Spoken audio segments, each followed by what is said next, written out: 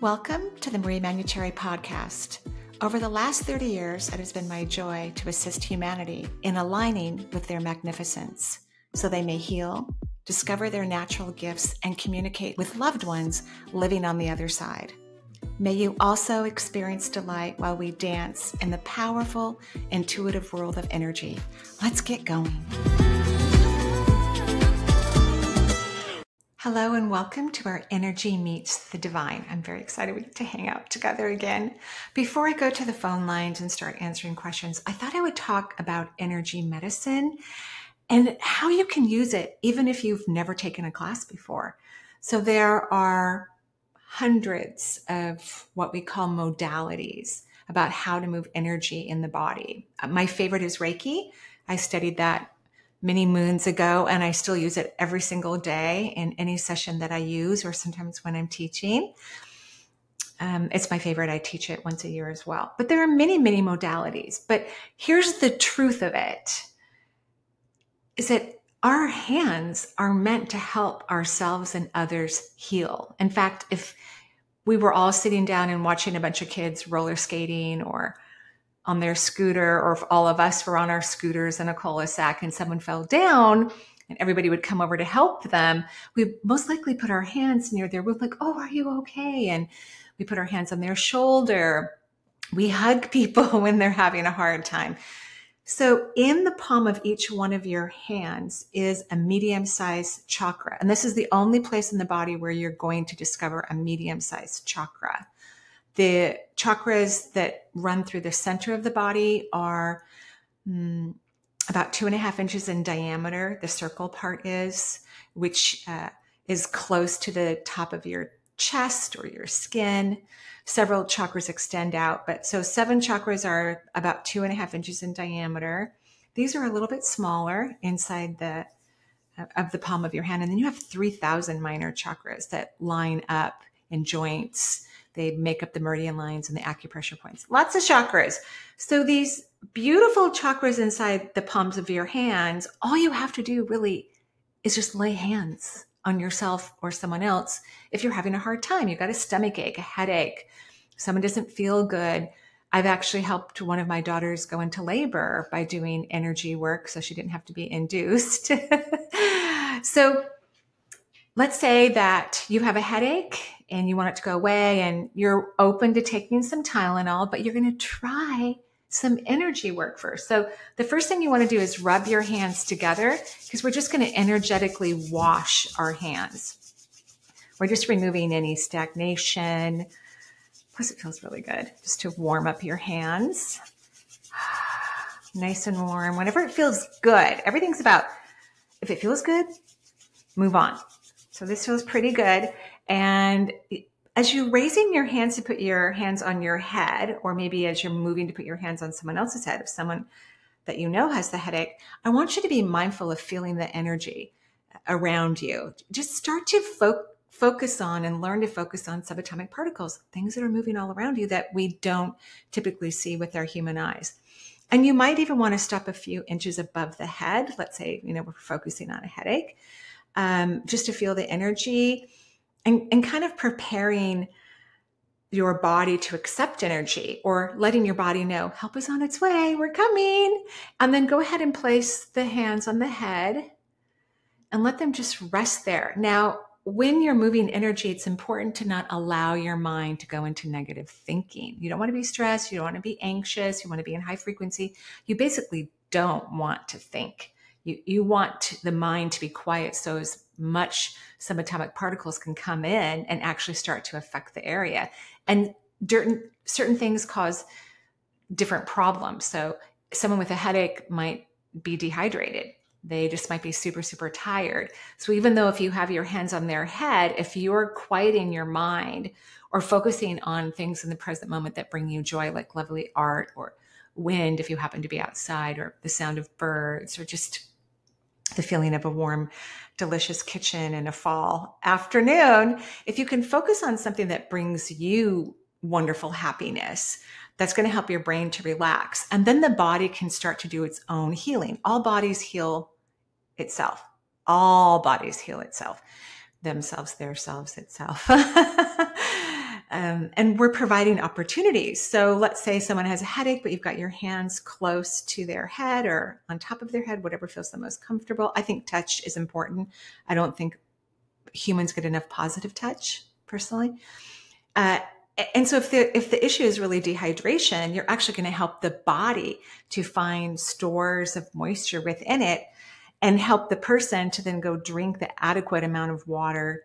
So, because the energy work could wipe out the headache just like that, but maybe they still need to have hydration to keep it away. So they'll move into some sort of balance, or you, if you're working on yourself, will move into some sort of balance where your body will just go take a nap or go drink some water or whatever it needs. But I thought it would be fun for you to know that you don't have to go out in the world unless it brings you great joy and study a modality. You already have healing chakras in the palms of your hands and the heart chakra in the chest, which is about unconditional love. It's called universal life force, universal love, a universal life force here.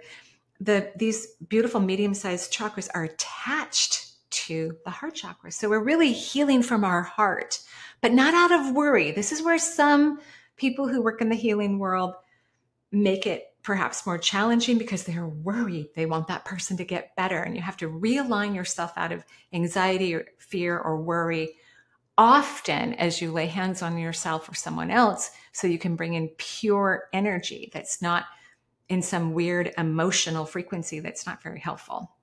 Anyway, I thought that might be something fun that you could try this weekend. And now I'm going to go ahead and go to the phone lines.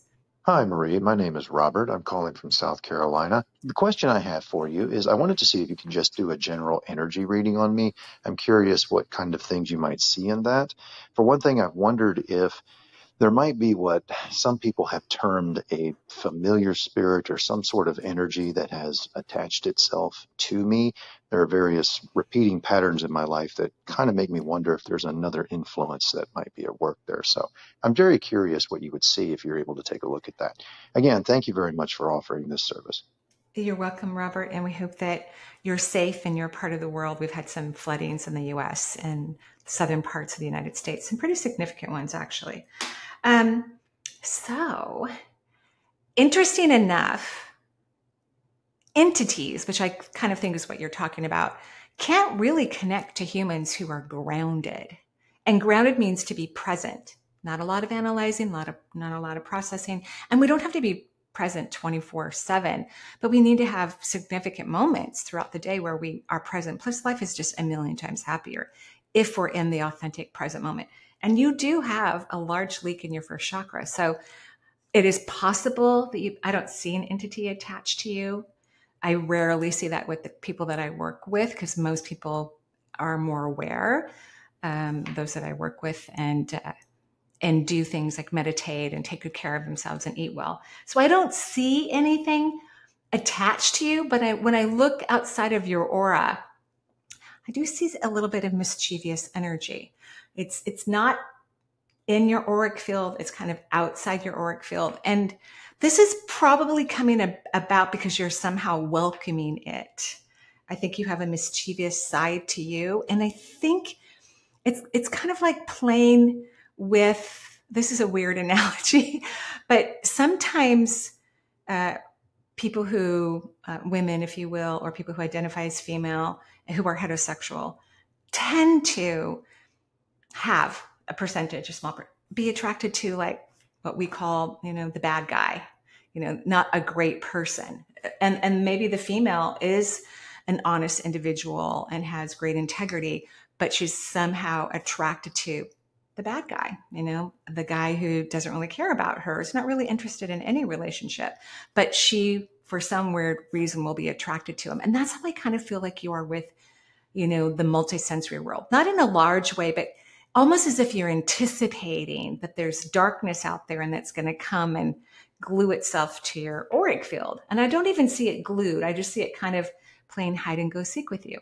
And this kind of energy is just mischievous. It can't really create huge problems, but it's like people who constantly think negatively, they wonder why their life doesn't move in a positive direction, but it kind of can't. If a lot of their particle mass is vibrating in low frequency, and all the stuff they want is in high vibration, they're not in alignment to allow that stuff to come into their life. So it's almost like you've got to say goodbye to the bad boy kind of energy and realize that you are worthy and deserving of all the happiness and kindness and love that is out there in the world and around us. And that's really the recipe for the example that I gave too. When people believe that they're worthy and deserving, they attract healthier, kinder, more honest, more loving individuals into their life and experiences. So it's like you've got to just wipe that away. Like, it's not a problem. It can't hurt you, but let's not go wondering, where is it? Where is it? Because in a way, you're kind of attracting it. Anyway, those are my thoughts. Interesting question for sure. Hello, Marie. I am Michaela from Bern, the capital of Switzerland. I'm following your podcast and thank you so much for this format. It's really great. So I'm recording this message, hoping that it will get to you. My question is related to wealth. I'm a single mom and I'm struggling from paycheck to paycheck. And I was wondering if you could tell me what you see or what you get energetically when you listen to me.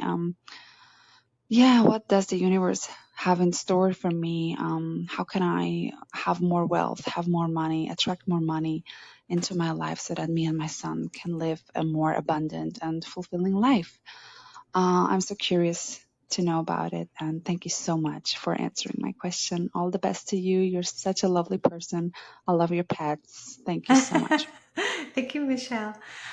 This is a really easy answer, in my opinion, and this is for everyone in the world. We're all meant to be wealthy and happy. Financially free is really the phrase we're looking for. Everyone deserves to have financial freedom, and it can look different for different people. Some people don't care so much about luxury and are very happy living more of a simplistic lifetime and maybe just having a tons of money and saving, and then also freedom to go travel or whatever they want. And some people want more luxuries and all the other things too.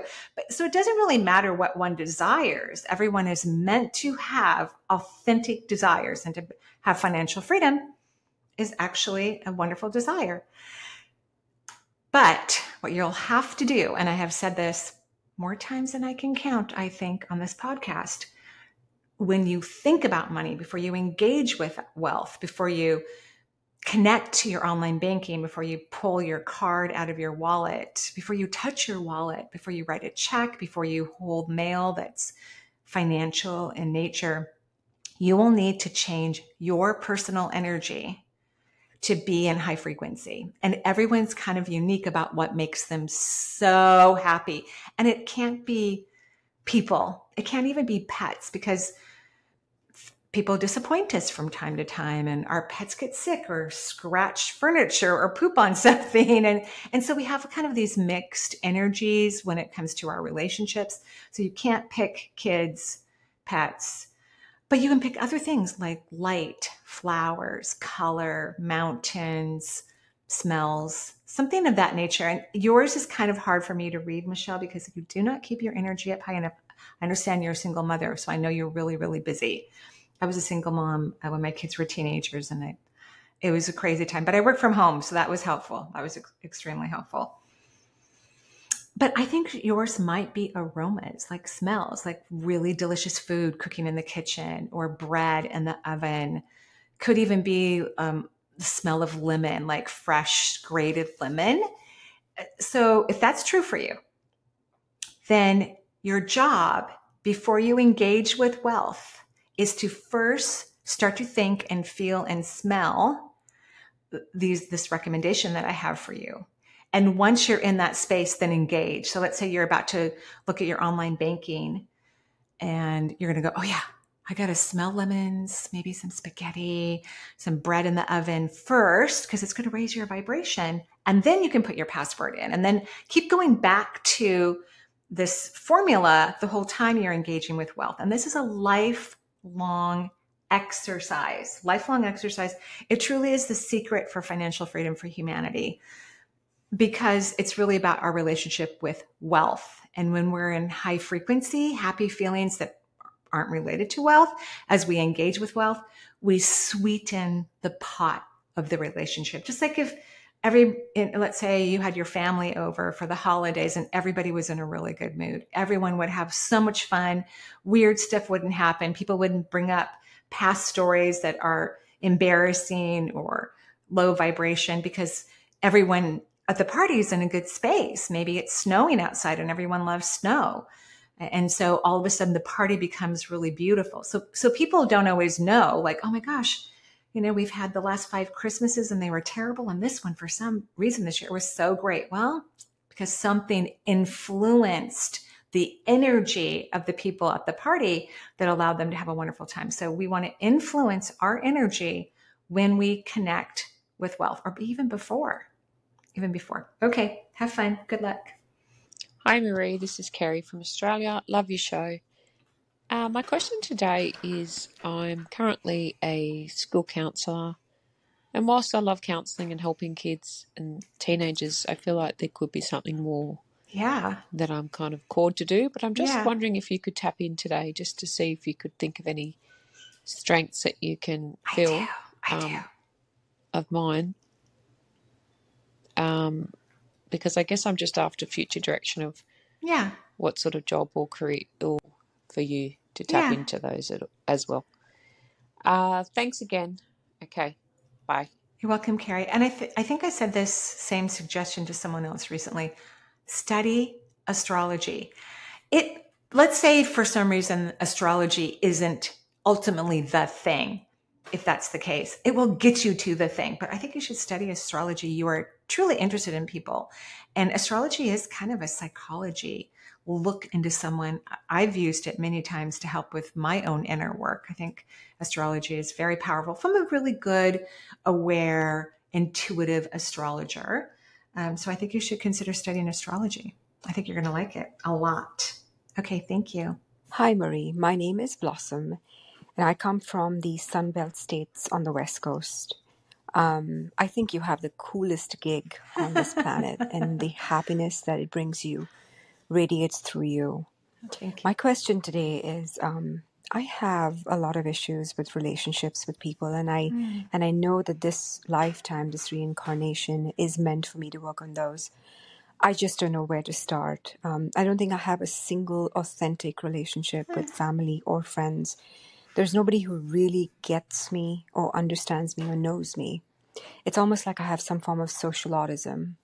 I don't go in trying to sabotage a relationship, but it ends up that way.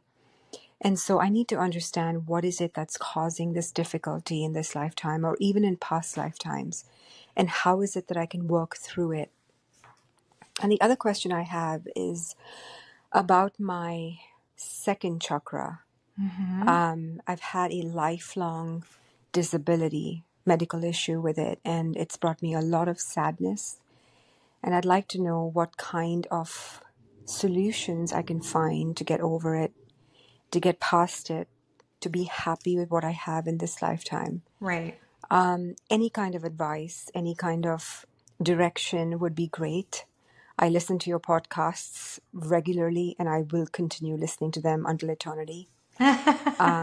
So if you can read my aura, if you can read my energy and give me some pointers that make both these areas of my life better, that would be great. Thank you so much. And I look forward to you responding to my voicemail. Take care. Bye-bye. You're welcome, Blossom. So the second chakra, and I'm sorry for the health issues, the chronic ones that you've had in that part of your body. The second chakra's emotional component is joy. You cannot wait until your life is joyful in order to allow yourself to feel joy. You have to learn how to be joyful every day, no matter what. And there is work involved because there are weird things that happen personally to humans and globally to the human race that can make a human lower their frequency and not be in joy. But you have to catch yourself at some point during the day. You can't just maintain your frequency, because that's really kind of a victimization, which is a pretty low vibration. Victimization is pretty low. In fact, when people are trying to manifest something in their life and they've been working on it for a long time and it hasn't worked, chances are they are stuck in a form of victimization. And victimization is going to have logical reasons why we're in that state, just like having this health issue. Like, well, how can I be happy until this health issue is resolved? How am I going to feel joy? It's kind of an oxymoron. It's this weird thing. But the truth is that vibration is what changes things. So if you don't change your energy, it's going to be difficult to change the situation or the experience. And now I'm trying to remember your first question. Oh, relationships. Yeah. So relationships are part of the second chakra. The second chakra, along with governing all the organs, reproductive, kidneys, adrenal glands, lower back, appendix. I think that's all of them. It also governs key areas of human existence, and no other chakra governs these key areas. It's the only chakra that governs these key areas: career, wealth, intimate partnership, close personal friends, and creativity. So all of this is related to your second chakra, all of this. So creating joy authentically, not waiting till things change in your life to have joy, but finding things that can bring you personal joy, which is going to be your work, will help you to resolve all of these things. I do think falling in love with yourself is going to be significant, which is an emotional relationship. People can only love us to the level we love ourselves. So that's important. And I don't think that you sabotage these relationships. I think you still attract, younger souls in your life. And it's challenging when you're a medium soul or an older soul person and you have younger souls in your life, because younger souls are never going to understand an older soul or the concepts that older souls live within or believe in. It's impossible. It's like, trying to have you're a 50-year-old person. I know you're not 50 years of age, but you're a 50-year-old person and you're trying to have a best relationship with someone who's 7. It can't happen. The 7-year-old is never going to understand what some of the experience the 50-year-old has gone through. So you can be friends and you can have fun, but there can't be this deep bond and intimate connection of friendship. It just can't happen. So that's part of your problem. That's part of it. And how I knew that was part of the issue is I had this memory. Intuition sometimes will just give you memories of your own life to give you answers. And I had this memory when I was somewhat newly married, maybe the first 5 years of marriage. And I really thought that I just didn't know what I was talking about. I would tell people in our circle, we had a large social circle, what I thought they were feeling, not to do an intuitive reading. I had no idea I was going to be an intuitive. Thought hadn't even crossed my mind, but kind of to comfort them. And I would say 99% of the people that I had relationships with were completely detached from their emotions. They had no idea what they were feeling. And so they were, they were very polite, but kind of off-putted by my comments. And then I would feel like, oh my gosh, I don't even know what I'm doing. What's wrong with me? And as, I continued through that relationship, that marriage, and I started to become more aware and conscious, I realized that the majority, if not all of the people I was socializing with just were in a different, belief system than I was, in a different vibration. We were different soul levels, right?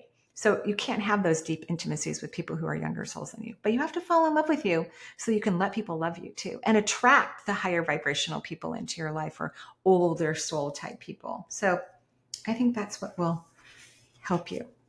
Hi, Marie. This is Christy calling to see if I could get a medical intuitive reading from you. I was diagnosed with type 1 diabetes about 4 years ago, and I was wondering if there was some sort of emotional or physical reason that this just came about in my life when I was, 36 years old. Yeah. It's well managed and I'm really healthy otherwise. I was wondering if there is a way that I can talk to my beta cells, my islet cells, and my pancreas, and tell them to see if we can get back to work and produce insulin. I'd love to know if there's anything else medically that you could tell me about my body that you feel. Thank you so much. I love your show and I love everything you do.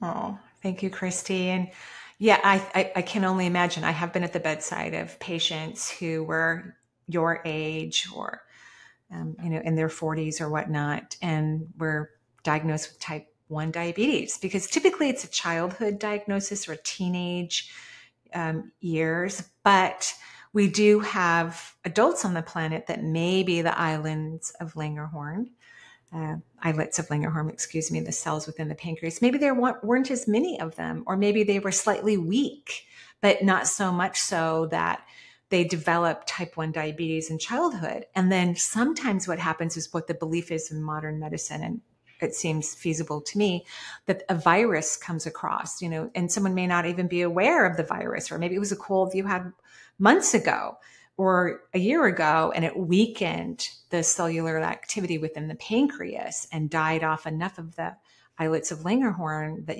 then now you have to wear an insulin pump and watch your diet and exercise appropriately and all of those things. And congratulations for having it well managed. I think that's amazing.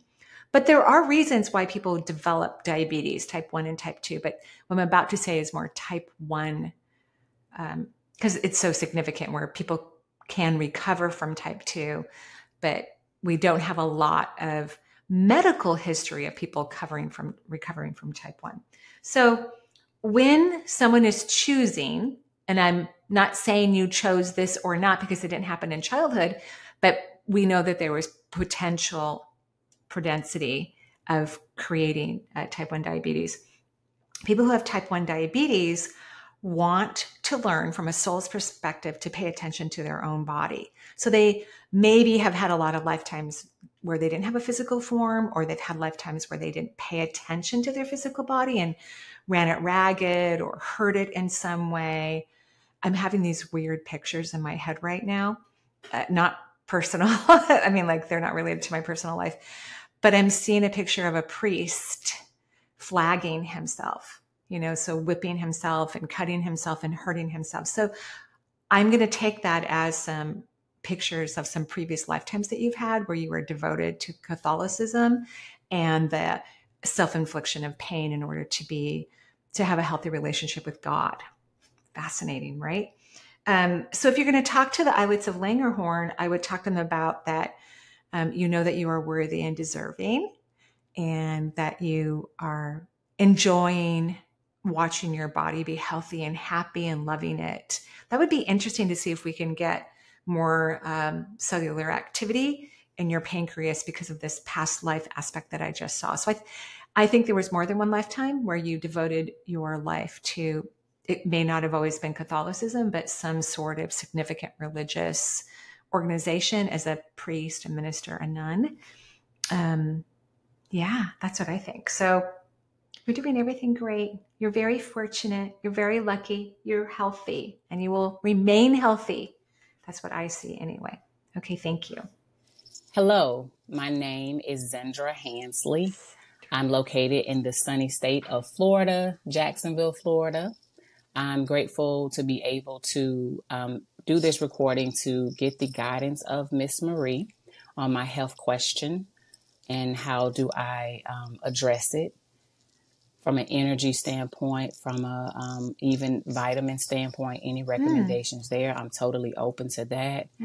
I'm open to any guidance that you may have on my health question. In January 2024, at rest, mainly in the middle of the night, at times I would start to feel tachycardia, where my heart rate would just kind of shoot up at rest to 136, 122. And then after a while, it would kind of go down. I've followed up with a cardiologist, which was my first time ever doing as a 39-year-old African-American female. I haven't had any issues with blood pressure at all in the past. I've always ran great blood pressure numbers. Here recently, I started experiencing where I'm having a little bit of an increase in my my blood pressure. They're thinking that it may be related to me having like mild sleep apnea and then being overweight by 40 pounds. I'm sure it's probably contributing to it. I've been heavier than that before. In June of 2023, I lost about 30 pounds. And so I have about 40 more to go. Nice. But everything, all my cardiac workup came back fine. My stress test, my echo, Right. Everything. everything came back fine. Everything. Like I said, the sleep apnea showed mild. I've tried the CPAP machine, but we're just not friends. I've tried different masks, and I just get really bad congestion. Yeah. I've started on some probiotics to kind of help my gut, because I know if my gut is not okay, then other things can kind of go on as well. My career, I'm a RN, but I work from home. I'm a case manager. Nice. I work with Medicare population, just people coming from out of the hospital and trying to get them coordination of care. Life can be stressful at times, as life can be, the ups and downs, the ebbs and flows.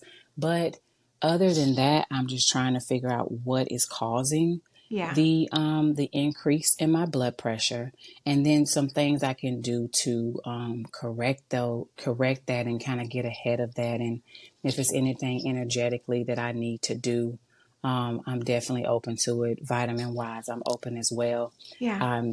Thank you for your time, and I look forward to hearing from you. Thank you. Thank you, Zindra. I love your voice, by the way. You have a great radio voice. Really good. So podcast, maybe in the future for you. And of course, thank you for the work that you do in the world. This could very well be related to hormones. So you're probably close to premenopause. And premenopause can even start in the 30s. So what I would recommend, although you could see your MD, I would recommend finding a naturopath. I know you live in Florida, so I'm not sure if Florida has licensed naturopathic physicians or not, or even a nurse practitioner who is familiar with, so sorry, the names are escaping me in this moment, but compounded pharmacies and bioidentical hormones, if in case you need some. It might just be that you need some progesterone at night. Tachycardia is a common symptom that women experience during premenopause and menopause. It's not uncommon. There are so many symptoms that are, the symptom pool for menopause is enormous. And unfortunately, because women's health notoriously around the world has not been studied as well as it could be, which is kind of shameful, that's why our doctors don't know that some of the symptoms that their patients are having is really menopausal. I had a friend who was having incredible depression, and her doctors put her on all kinds of antidepressants, a little bit of antipsychotic meds. I kept telling her it was her hormones. Even did a biopsy of her uterus when I can't remember why that happened. And I said, please don't do that. Just go get some hormones. She finally got some hormones and everything went away. Everything went away. So I'm one of those people who have had tachycardia symptoms during perimenopause and menopausal times. Not often, but I certainly had it. So that's what I'm suggesting. There is an herb formula that I like, and thankfully you're a nurse, so you can check it out or ask your own practitioners about it, because I think that's important. Herbs can be powerful. They are powerful. And if we're taking any pharmacology, then we need to make sure that the herbs aren't going to interact with it. But HPA Adapt by Integrative Therapeutics is a wonderful formula with herbs that help support hormones. So that could be a great place to start. And then if you decide to do hormones, if you need to, please bioidentical from a compounded pharmacy, because they're plant and they are based on plants. And so they have the less risk of causing cancers and other problems when we're using horse urine or other weird stuff that we use in modern medicine. Okay. Great question. I hope that you start to feel better very, very soon. Hi Marie, I'm Bhavna from Mumbai, India. I have 2 questions to ask you. My first question is about my life's purpose. I would like to get some guidance on what the purpose for me is in this life. And the second question is related to this. I want to know about my career choice. I'm at a stage in life where I've taken a break from my current career to study psychology. I believe that being a counseling psychologist would align with what I believe my purpose in this life to be. Yeah. But the courses that I have applied for, there are 2 that I'm considering.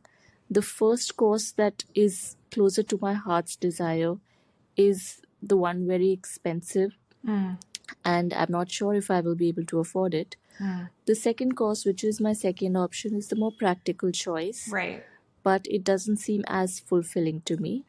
Is there any guidance that you can give me regarding making a decision between these 2 courses that are available for me?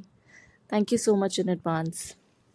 You're very, very welcome. And I'm excited for what's next for you for this counseling, therapy, psychology career that you want to create. It kind of doesn't matter what program you choose. I agree that the more expensive one seems more interesting, because what's really important is that you're going to need to study things that are not taught in educational systems typically, that will actually help humans really heal. Like, I would love it if you studied some energy medicine, hypnosis, tapping. So let's say you take the one that's more affordable, which is going to give you a nice degree from what I can see. And then on the summers or during your breaks, you take these other courses that you're going to utilize in your practice, because that's what people really need to heal. And unfortunately, psychology overall talks about emotions related to the brain. And I don't believe people feel from their brain. So in actuality, to help people heal, you have to recognize that their emotions come from their emotional response system. And most people, what they think they're feeling has nothing to do with what they're really feeling. So studying intuition, awareness, energy medicine, those aspects, if you want to combine that with your psychology degree, would be great. That's what I think anyway. Or you just give up the psychology and go study all these other things. But it's really fun also to have a degree that people recognize while you do all these add-ons, so that when you go and help people, you have a larger toolbox rather than something that was shared through Freudian psychology, which should be removed from any university. Okay, I hope that's helpful. And thank you everyone for listening to today's show. I truly appreciate it. I'm going to go off and teach a class online. You can go to energyintuitive.com, leave a voicemail that I will eventually answer, and check out my courses. I teach all the time. I love it. It's very fun. Joyful blessings, everyone. Bye-bye for now.